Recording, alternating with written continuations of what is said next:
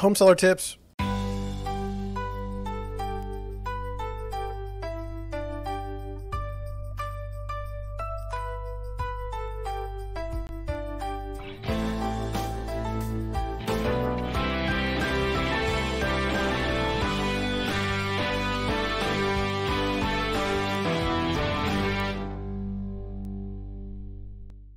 Good afternoon, everybody. We're on a Friday here, and like one of the things I love to do is look at articles and look at what people have written and that Google has ranked for advice for home buyers and home sellers, because to me it's kind of funny. I'm one of those people from before I was an agent that I hated real estate agents, and I didn't want to be bothered by them. I thought they were pushy, and I thought they were terrible. And that kind of influenced how I behave as an agent. When I became an agent, there were a lot of things that I saw and that I understood quite differently. But one of those things that I try to bring to my office and to my brokerage is, if you have a question and you want an honest, unvarnished opinion, I'll give you one. And that runs the gamut for pretty much everything. I typically on a I probably won't spend a whole lot of time on, like, if you want to know what your home would sell for, probably not going to spend a whole lot of time on that unless we've signed a listing agreement, just because I only have so many hours in the day, and to get a good comp and to get good comparable sales and to do the research takes time. Even if the house is 3 doors down. But if you're need a contractor, or if you have a question about how your title is set up, I'll certainly, if I don't know the answer, I'll certainly put you in touch with the people that do know. That being said, I think everybody goes to the internet first. Nobody wants to call an agent. No one wants to put anybody else out, really. So I don't have a problem with people going online and searching around. The only problem I have is when you're searching for an answer that you want versus searching to get the answer. For instance, if you type in Google, "Can I buy a house with terrible credit?" Well, someone's going to say yes, and it's going to be ranked in the top 10 search results. There's no question. Should you? That's a whole different issue. And so, as long as you're using Google to where it makes sense, I'm good with it. So the article today is, I think it's like 7 or 8 first-time home seller tips. I thought we could go over them and see kind of if I'm in agreement with the article or not. And so here it is. And this particular one says, real estate tips for a first-time home seller. And the reason why they use a first-time home seller is probably because after you've done it once, you've kind of got a pretty good idea how it goes, depending on the market. But as it says in the first paragraph, it says selling a home is very different from buying a home. Buying a home generally involves emotions and feelings, but selling a home typically centers on what listing agents like to call maximizing profit potential. But really, that's not the way I look at it. I look at it like this: when you're working as a buyer's agent and when you're buying a home, you're not paying the commission. There's nothing for you to pay. You're paying for a mortgage, you're paying for lending, but you're not paying the agent. That agent's being paid by the seller. Now, you can argue all you want to about whether that's right or wrong or how it should change. There's lawsuits and everything else about that. But that's not the point. When you're a young buyer, you didn't pay anything, and then all of a sudden when you go to sell and you see how much the sellers have listed, that they're going to pay the agents for, you realize real quick, like, oh, this is going to be different. And so, along with that, I'm just going to try and just go with the headlines, and we'll just see if I agree. So the first one is price your home accurately, and so I agree 100%. And it's very important.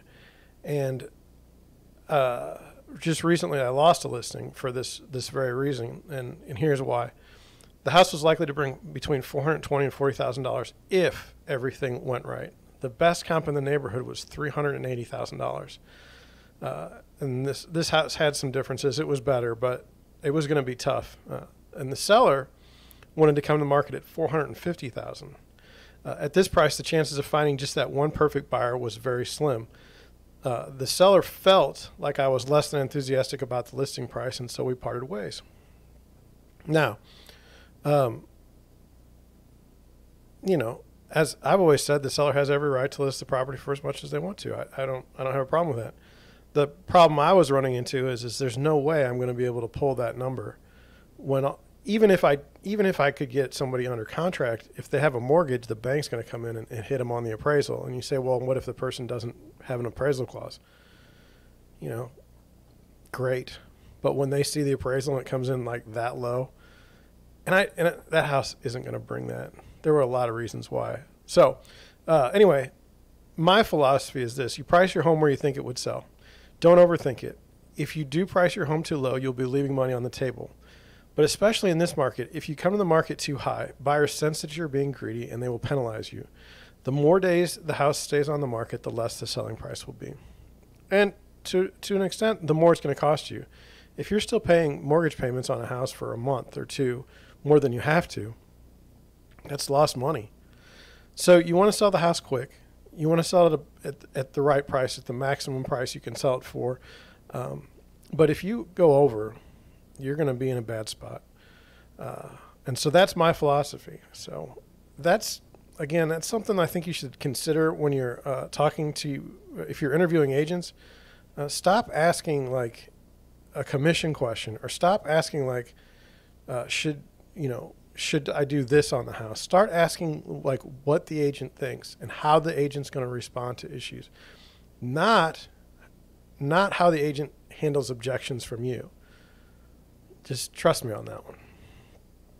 So, I'll tell you why. Because agents learn scripts all the time, and agents think of an objection as if they can overcome all of your objections, then you will magically give them the listing. And I don't feel like, again, my philosophy is it doesn't work that way.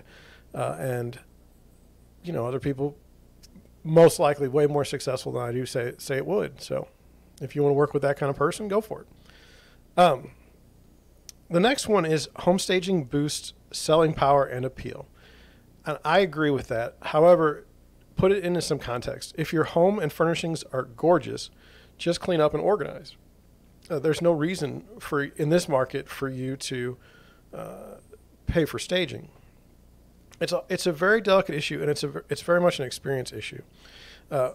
When I go to houses that haven't had any improvements done for 20 or 30 years, we might just be better off with no furniture or staging at all. Think of it like this.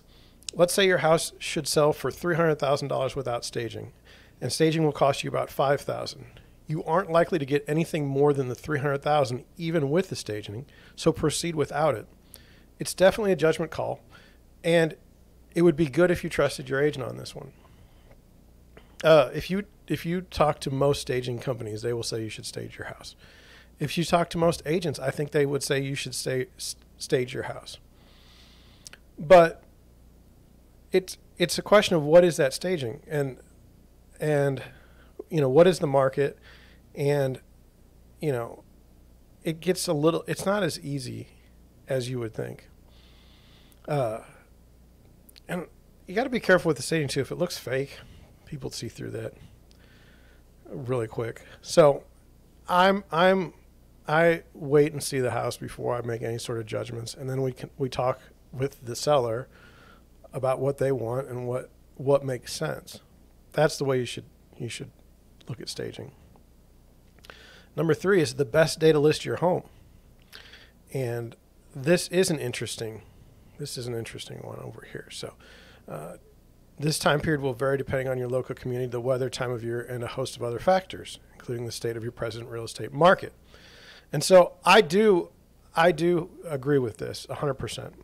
In St. Louis, the typical hot time for buying and selling is between about the first week of April and about the end of July. Knowledgeable sellers will usually try to time the market this way. In the other months, usually buyers don't come out as much. However, in this current selling season, it's still very strong. Another consideration is the holidays.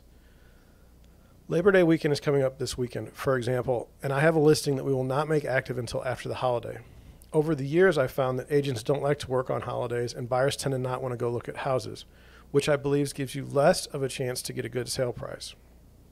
Even weekends that rain or snow can affect traffic, which affects the probabilities of a great sale. Now, in St. Louis, I'm not trusting a weather report 7 days out. But I'm just telling you, based on my experience, will there be agents that work on the holidays? Yes. Will there be buyers that go? Yes. But it won't be as many. And I really do believe that the more people that see, the more exposure that you have on your house, the better chance you have of selling it for the price that you want. So that's that. Number 4, ask your agent's standard real estate commission. And I think this is an interesting tip as well. I would agree. For some, this might be a bias question in favor of the real estate agent.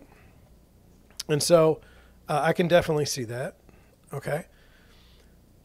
But as an agent, I think it's a great point. Think about what your agent is providing for listing your home. Ask to look at their marketing package. Many times I'm competing with an agent who is going to do far less to get your house sold, but you have no idea because you're too price conscious. There isn't anything wrong with that as long as you have some knowledge about what agents actually do. An interesting quote from the article, it says, don't try to pit agents against each other to compete for your commission or you'll increase the chances you'll end up with a weasel, and you certainly don't deserve a weasel. Now, oddly enough, without reading this article ahead of time, I have a different phrase, and my phrase is people who are looking for something usually get what they deserve. Go find the cheapest agent in town and good luck with that.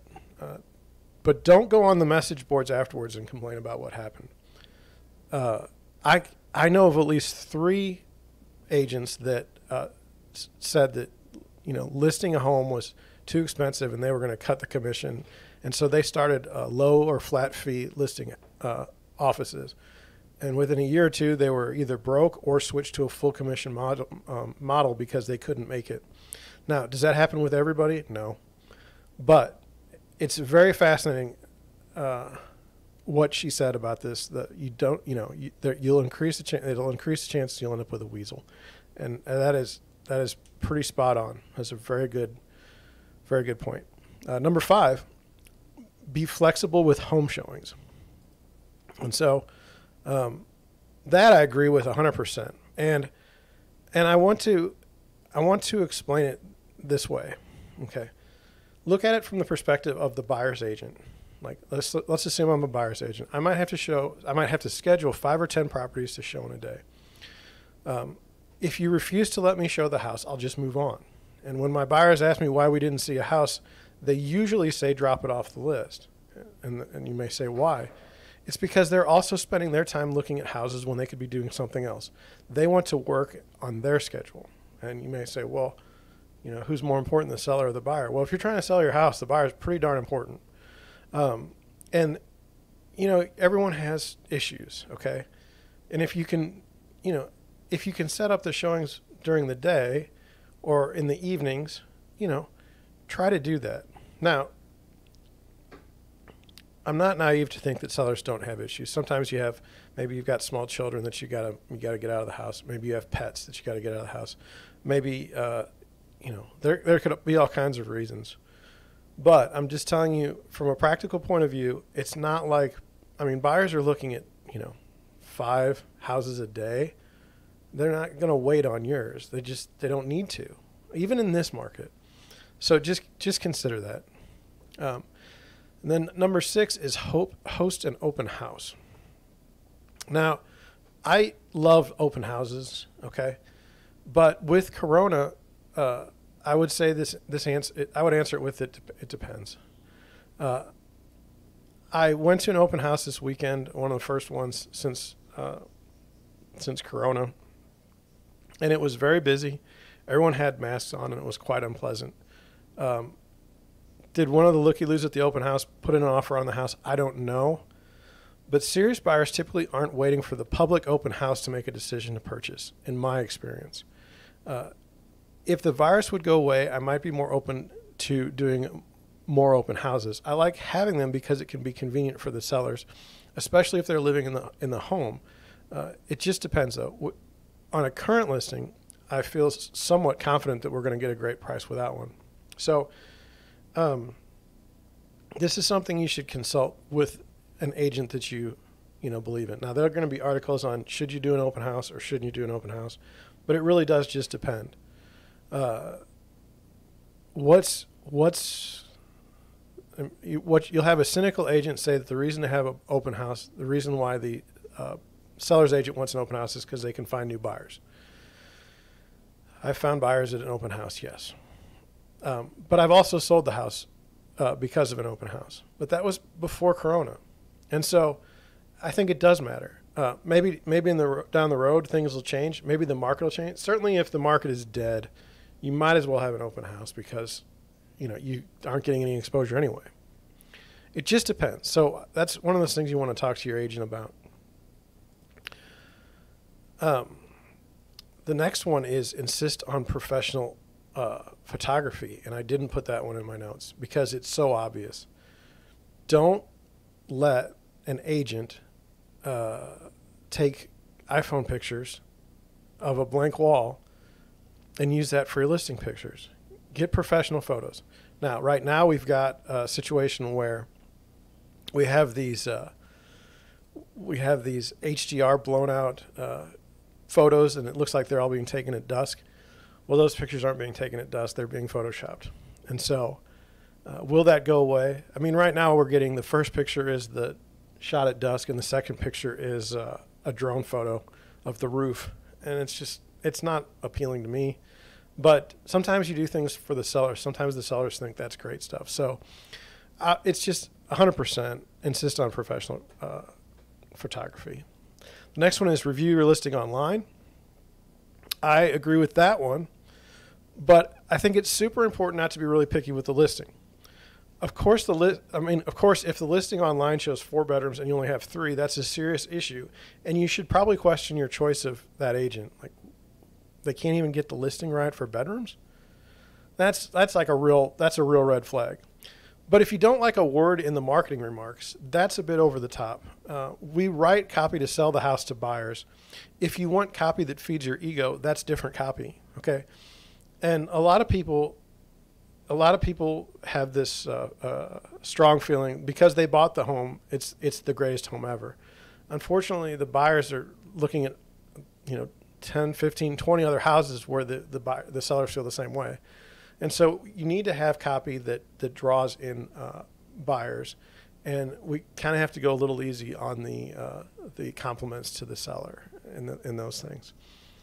So I've run into that. Now, I had a listing this past week where we had the 360 tour, and one of the bedrooms, the arrow, there was a picture of the bedroom, but you couldn't physically get in the bedroom you couldn't virtually get in the bedroom without clicking the bedroom photo. And so seller said, "Hey, I noticed this. Can you fix it?" We had it fixed within 15 minutes. No big deal. And those are the kinds of things makes perfect sense.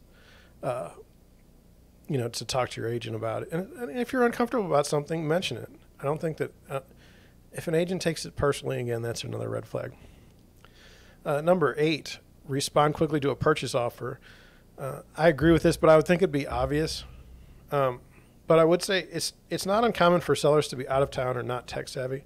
So if I have like somebody that might be in their 90s, I'm usually doing everything by paper, which means I'm usually having to drive somewhere and present the offer. I can use email, but it's not going to do me a whole lot of good. And in that case, you can expect to wait. And you might wonder as a buyer, is the seller playing games? Well, maybe, but you're never going to know that with 100% certainty. You do want to abide by the constraints of the contract when you're in one. The dates matter, the time matters. So if you miss a date in one spot, don't be surprised if the other side calls you on it and leaves the deal. And, it seems kind of harsh. It says if the offer ends at midnight and the offer isn't accepted and the people move on, it seems kind of harsh. But if you have no constraints within a contract, you really don't have a decent contract in the first place. And if the people aren't abiding by the constraints, there's no point in having the contract either. So I agree with that. Respond quickly. However, just know that the seller may be out of town, may not be tech savvy. And then finally, line up movers early. And so that's right here. I would file that under in a perfect world. So right now, houses in St. Louis are selling in less than 4 days. Okay. If you consider a 30-day close, there's your window. However, things can happen. The deal could fall through. There could be a long delay in the sale. I don't advise trying to sell your home and buy a different one on the same day. Too much of a chance for a complete disaster, especially if your buyer can't close and you were banking on that money for your house. So, if you line up movers early, that's great. And, but it may not be realistic. So that was the article. I thought it was well written. There's probably, I saw one that was like 1,000 tips. Well, I'm not going to be able to read 1,000 tips. So I thought that was a good general thing. I don't have much to add to that. I think an agent interview process when you're listing your home is very valuable if you know what you're trying to look for. The number one thing should be, do you like this person enough to want to use them? And then, do you trust that person enough to want to use them? Hopefully those two things, like and trust, are both the same for you. If you don't trust them, and if you don't like them in the beginning, why are you using them? And you say, well, it should be based on more objective factors. And I will put out a video at some point in time that goes over the big listing portals, okay, and what their criteria are versus reality. Now, let me just do a quick one for you. Let's just say that this agent statistically has every home they've sold has been over 100% of the asking price. So, that sounds great, right? What if they priced the homes too low the whole time? What if they're intentionally pricing the homes too low? What if all those sellers are not getting the money that they deserve? So be careful with the statistics. Be very careful, because what I've seen sold is like these great statistics that you would really want to use in objectively determining what agents you should go with is all just baloney, absolute baloney. And if you did use those statistics, you'd have the worst agent ever. One other one real quick. So number of closings, okay? Number of transactions. So if you're a seller, okay, and you say, this person has 100 different transactions and this other person has 30. The other one with 100 must be the best one. Well, what if they have a team? And did you know that in the team, the buyer's agents don't have to use their name in the statistics? So you could have a buyer's agency team with 30 agents, okay, and they could all be closing deals underneath this one guy's name or one gal's name, and it looks so impressive, but they haven't done any of those deals. Their agents have. So things like that you should really, really, think about. But you should also trust the person. You should also like them. So I know I've ran long. I just want you to get the information that could be helpful. If I've helped one person on this video or on the podcast, I'd be great with that. There's so many ways you can screw up a listing on the sales side. And if I can just help a little bit, if I could just, change a little bit, that would make me happy. So I hope you all have a good rest of your day, and I will catch you on the next one.